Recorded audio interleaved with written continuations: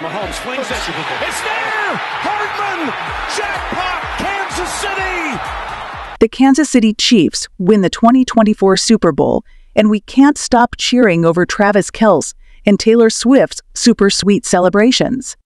Cheese Kingdom! Y'all hear this?